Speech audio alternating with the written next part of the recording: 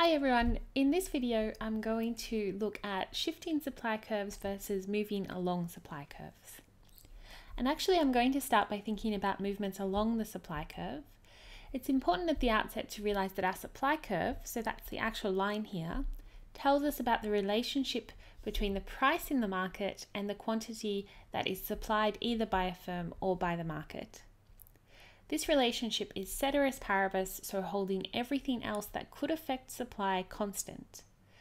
So what we're seeing in the line here is that for all of the possible prices, that's the variable on the vertical axis, what the quantity supplied is for each of those prices, so that's the horizontal axis variable, holding everything else constant. It follows from this that the only time when we move along the supply curve is when there has been some change in price. So for instance, for the supply curve that I have here, when the price is $6, the quantity supplied is equal to 6. If we increase the price in the market to $8, this will lead to an increase in the quantity supplied from 6 to 10 units, and we model this as a movement along the curve like this. We're going to call this an increase in the quantity supplied, and it's due to an increase in price. If we go the other way, so decreasing the price, say from $8 to $6, we would have a decrease in the quantity supplied from 10 to 6 units.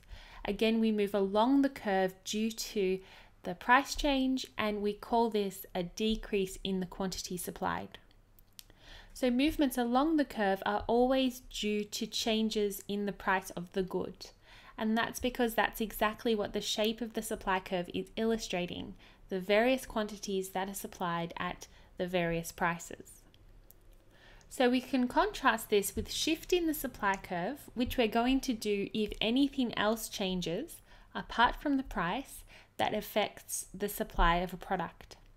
For instance, we can have a decrease in supply that we present as a shift to the left, say from S to S1. This can be confusing for some students because I've shifted it here and it looks like we're shifting the curve up, which seems odd with the notion that we're experiencing a decrease in supply. But we can think about it like this. For every price in the market, the amount supplied at each one of those prices is now less than it was before.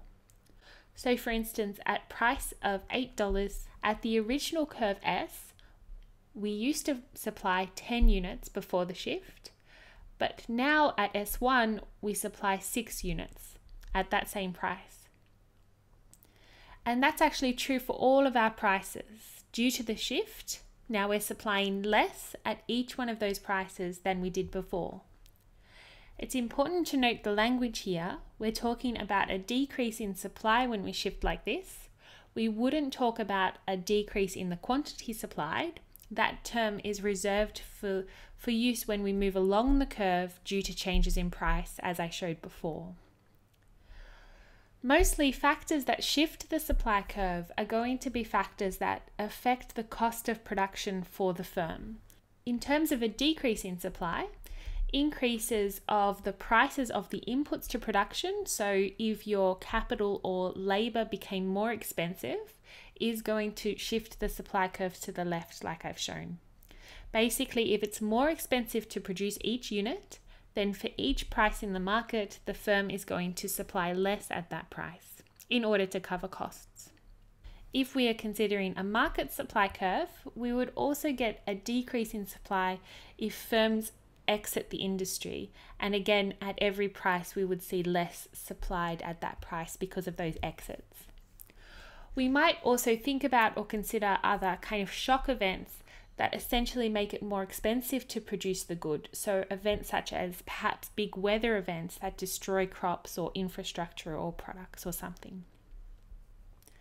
To model an increase in the supply, we shift the supply curve to the right like this to S2. In a similar way to the decrease in supply, we can understand this shift as for every price, now we are supplying more, either from the firm or in a market if we're talking about a market supply curve. So just checking price of $8 again, at S we used to supply 10, but after the increase in supply, now we supply 14 units. This is applicable for each of the prices, so as a result of the shift, now at each price more is supplied than before.